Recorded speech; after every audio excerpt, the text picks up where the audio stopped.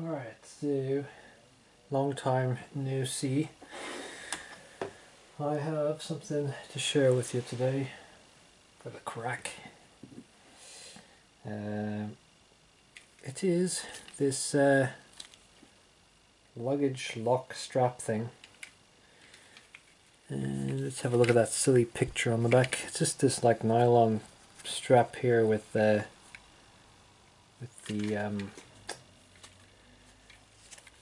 combination lock on it here, so I'm going to take that off real quick. Just rip that junk off, and then the lock is preset to zeros, which has been changed anyway. It's called the Travel More Combination Luggage luggage strap. Oh, that's what it says. Secure and easily identify your baggage or whatever. So here it is. It's a 3-wheel combination lock. Give a little zoom in on this, and you can see you've got these buttons here. I think it's currently set at 311 or something. So in order to change the combination, there's a, where is it? There's a button. See that button there? To push that in. So I'm going to push that button in, and I'm going to change the combination so we can't see what it is. Like this. Juggle those wheels around. Okay.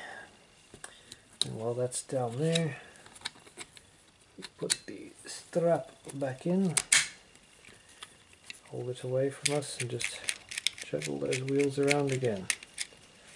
Right, so now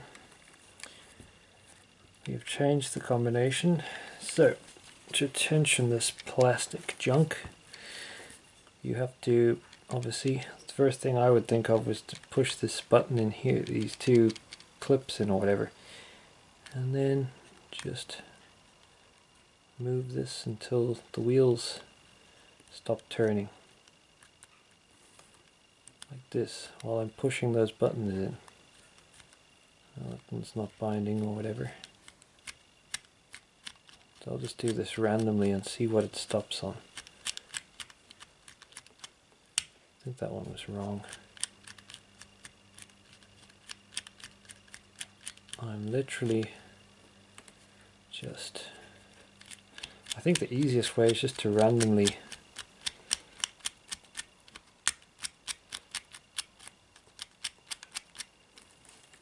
change those. So I'm going to just hold it this way, hang on. And I'll look at the view in the camera. I'm not really trying hard to decode this thing. Ah, there we go, I think. Yeah. So what was that? I think it was, you can see it's like stopped between, so the tolerance between the numbers, so the tolerances can't be too good, but my guess would be that it's 750. Now I wonder if, you can actually have a look down there, and you can see the mechanism inside there. So there's that button that you use to change the combination, and if I press it in, what happens? Well, you can see it, that spring in there gets compressed, and those inner wheels get pushed out the way so that you can change the combination. You can see I change it there, like this. And then when I've got the number, it's better, when I've got the number dialed in or whatever, I let go. Now we have the new, there it is, new combination dialed in. And then we can lock it up again. Like that. Shuffle those wheels. Let's see what happens again if I just apply a little bit of tension. You can see when I push that button in, puts tension on the wheels because you can see that wheel jumping. And then I'm not even trying. Oh look, we got it already. So I reckon this is not the most secure item for security, but if you want a nice orange strap on your luggage to help you identify it and maybe help keep your bag from bursting open, I suppose this is alright. But as for security, don't know if it's going to offer much in terms of resistance. There's this plastic cover here on the back that looks like it could be pried off. But I wonder if there's a way that you could bypass it. And I wonder, could you decode it with this as well? Although I think it's be kind of unnecessary. Just going to see if I can feel anything with this tool. My hands are so white that the camera tends to not focus sometimes. I don't feel anything on that side. There's a gap on that side of the wheel. Oh, there's something. Alright, cool. So you can actually decode it with this, I reckon. Yeah, I'm sure you could decode it, but you'd have to put it on the left side of the wheel. So if you want to decode it with this, I suppose, let's try that actually. Yeah, I see. I reckon to tension this, you only, because that button's only on that side, I think you only have to push it in on one side to tension it. Well, since we've got the wrong combination in, I might as well decode it with this. Forgot what that combination was anyway. It stopped on 7 last time, I think. Let's just put this in here. There we go. Now it should be right. Ooh, it slipped anyway. So 3. The tolerances are not great on this. There's a 4 there.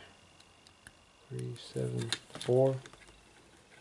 No, quite. I think it's quicker just doing it the other way.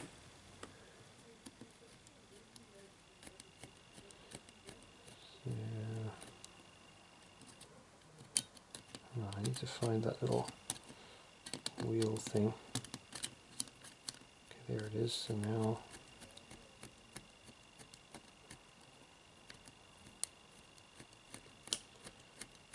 don't feel anything now.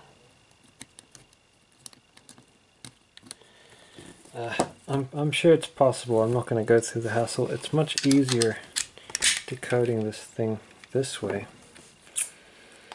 So you put tension on with this and you can decode it. So anyway, let's do that one more time. Random combinations. 7, 7. Well, feels like I can. It actually feels like I could put anything. 1, 7, 7. No, 3, 7, 7, 4, 7, 7, 5, 7, 7, 6, 7, 7. Let's just see that 0. It works on 0. It works. So it's 0. All right. So there we go. 7, 0, 7. Anyway, there's a fun little bit of decoding there on this bright orange strap. You could say you put a strap on your bag. Terrible joke. But it's a strap and you put it on something, alright? Strap on the bag. Okay, enough adult humor. That's all we have here. I'm going to make a video on some browsing of locks again. This time we're going to have a look at AliExpress, and there's some funny stuff that comes up that I want to share with you anyway. And in the next video we will have a look at some windshield wiper blades. See you.